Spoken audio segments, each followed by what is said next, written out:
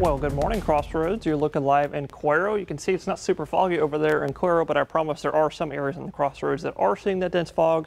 So just be careful before that fog clears between 8:30 to 9:30. But nonetheless, it's 60 degrees in Cuero, a little bit cool out there, 2.6 degrees off. That's why you're not seeing the fog with the humidity at 81%. But if you do see the fog this morning, don't worry, that'll clear right up to some sunny skies. Like I said, between 8:30 to 9:30, because looking at your future clouds or radar, you can actually see some of the leftover fog that's going to kind of burn up, going up to the sky, turning into clouds. But that'll all burn off right to sunny skies today. You can see on your future clouds radar, not a cloud in the sky. At least this computer's thinking for today.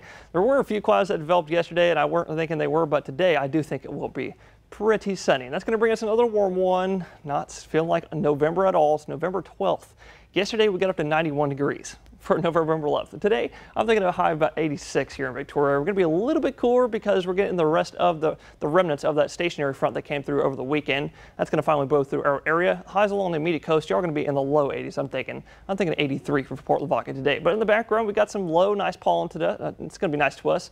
Low grass and ragweed, that's going to even be nice. Air quality is good today, and your UV index is going to be high with that beaming sun. So I might be careful, put on some sunscreen if you have some sensitive skin. But looking at your marine forecast, all that's going to add up for a great day today to get down to the beach. Smooth waves out there, 1 foot or less, and your water's still pretty warm, hovering around 80. But our air temperatures are going to be around 80 after that front comes on Wednesday night, and then we're going to have a big front coming next week. We're looking at that and the tropics coming up next.